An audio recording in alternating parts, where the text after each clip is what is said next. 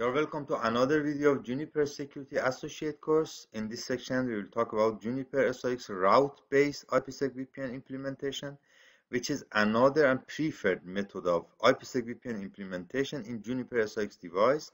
In the previous section, we have discussed the policy-based method, and in this section, we will concentrate on route-based method. As we have discussed in the previous section, with the route-based IPsec implementation method, unlike policy-based method, we configure a virtual interface for the tunnel. In route-based IPsec VPN configuration, unlike policy-based IPsec configuration, in which we have sent interesting traffic to the IPsec VPN tunnel by configuring a policy, here we send traffic to the IPsec VPN tunnel through static or dynamic routing. Also, we have discussed with configuring a virtual interface for IPsec tunnel, we can configure whatever features that we configure in normal interfaces. For example, it is possible to configure dynamic or static routing through virtual tunnel interface, and access list, quality of service, multicasting, and many other features within the virtual tunnel interface. With policy-based IPsec VPN, we don't have most of these features. This is the topology that we will use in this section to configure route-based IPsec VPN. This is the same topology that we have used in the previous section for configuring policy-based IPsec VPN.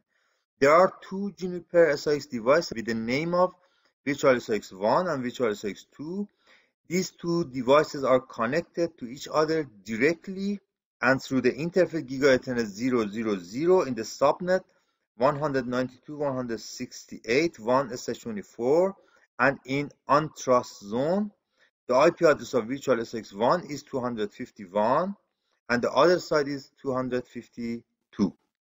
Virtual SRX 1 is connected to the LAN network through interface Giga Ethernet 001, and in the trust zone, the IP address 172.16.1/24 is configured for this network.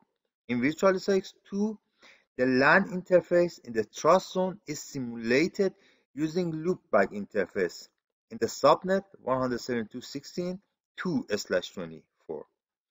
The difference of the topology compared to the previous section are displayed with a red color in this figure. We create a virtual interface for the IPsec tunnel with the name of ST0 or Secure Tunnel 0 and configure it in a new zone with the name of VPN. Since a virtual interface is created for the IPsec tunnel, we are allowed to configure the IP address on each side of the IPsec VPN tunnel. One side is 10.10.10.1 and the other side is 10.10.10.2. The other difference is that unlike policy-based IPsec VPN configuration, in which we didn't create any route to reach remote LAN network, here we create a route to the remote LAN subnet through the tunnel interface. Before starting IPsec configuration, some basic configuration are already added into the Virtual SRX devices. These are exactly what we have configured and explained in the previous section, and here they are just repeated. The host name and the IP address of interfaces are configured, and interfaces are added to the appropriate zone according to the topology. All system services and protocol traffic are permitted to Virtual SRX devices with the host inbound traffic command. I allowed IKE in a separate line in the untrust interface. It was not necessary here since I allowed all protocol and system service traffic. I wanted only to show that for IPsec connectivity, we need to allow IKE to the Juniper SRX devices. Then we have two policies with the name of default permit, from untrust to trust zone and from trust to the untrust zone, which permit every traffic. Here I have prepared a diagram which shows the configuration steps of route-based IPsec VPN. This diagram is mostly similar to what we have shown and discussed in the policy-based IPsec VPN configuration. Therefore, I will only explain the differences that I have distinguished with red color. These are three steps to be configured to create an IPsec VPN. In the first step is to create an IPsec virtual interface with the name of, for example, ST0 or Secure Tunnel 0. Assign the IP address, assign ST0 tunnel interface to a brand new zone and create new policies between the new zone and existing zones. IKE phase on is to negotiate IKE security association. If you want to know the details of this phase, please look at the previous section. IKE phase 2 is to negotiate IPsec security association. This section is also discussed in the previous section. What is new in this section is to bind configured tunnel interface to the IPsec VPN so that IKE phase 1, IKE phase 2, and tunnel interface are tied to each other. What is new and different in the route-based IPsec VPN is that in policy-based IPsec VPN, we configured policy to route interesting traffic through the IPsec tunnel, but in route-based IPsec VPN configuration, we create a virtual tunnel interface. For example, with the name of ST0, which is routable. We can use static or dynamic routing to route traffic between LAN subnets through tunnel interface. However, we use here static routing to forward traffic over IPsec virtual tunnel interface. We also must assign virtual tunnel interface to a zone. It can be assigned to existing untrust zone or to completely brand new zone. Here we assign new virtual interface to the new VPN zone.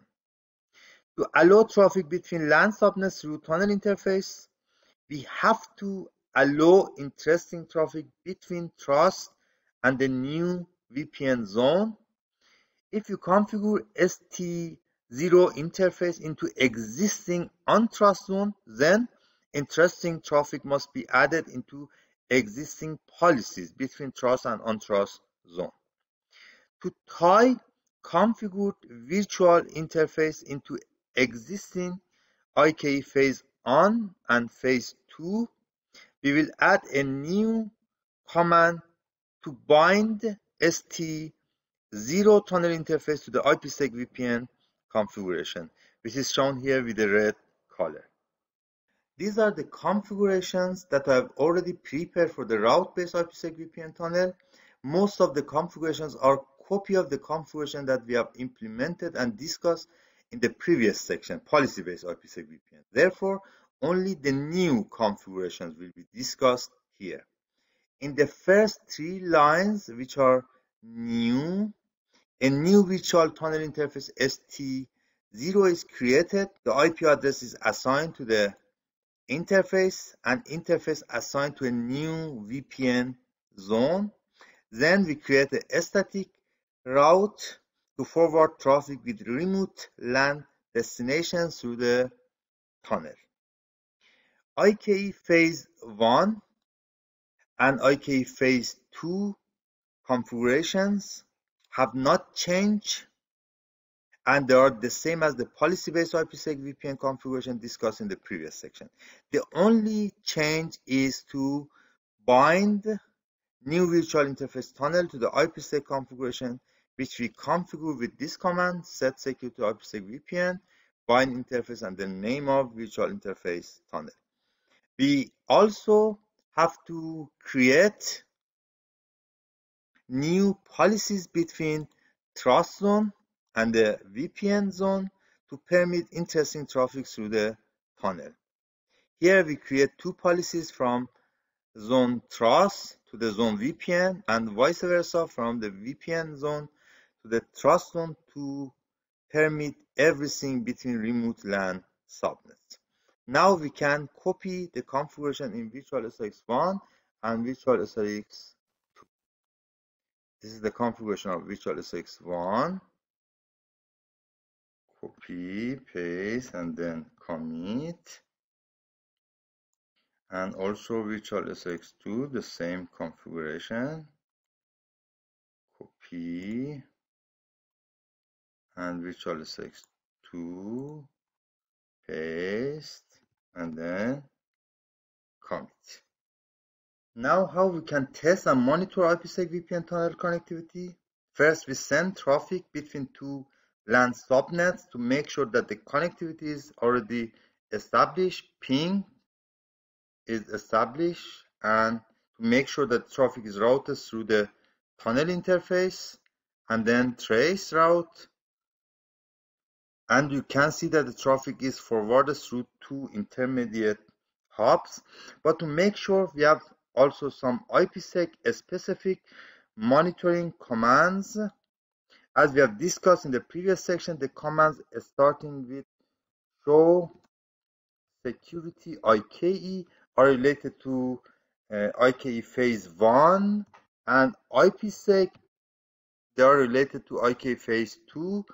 And the most important commands are IKE security association, which shows the IKE phase 1 is up. You can see also the details to see the parameters negotiated between two virtual SRX devices. The same command for IKE phase 2 also exists for security association. There are up between these two virtual SRX devices, and you can also check the details, and to make sure it is binded with tunnel interface. As you can see, it is binded with the interface ST00. Still, to make sure that traffic are forwarding through the IPsec tunnel, you can send the traffic between two subnets and then check the statistic with show security IPsec statistics. At the moment, show security IPsec statistics, the shows the number of encrypted 68 and decrypted 70 packet, and then we send traffic again. The number still has not changed, and we send ping again 2, 3, 4 packet, and we check again the statistic. The number has changed from 68 to 72 and from the 70 to 74. We can also check the status of tunnel interface with show interface ters. As we can see, ST00 is up and up with the IP address. It is also possible to monitor routing table to make sure that the traffic to the remote LAN is routed through the virtual tunnel interface with show route. For example, the destination 172.16.1/24. As you can see, it is routed through the virtual tunnel interface.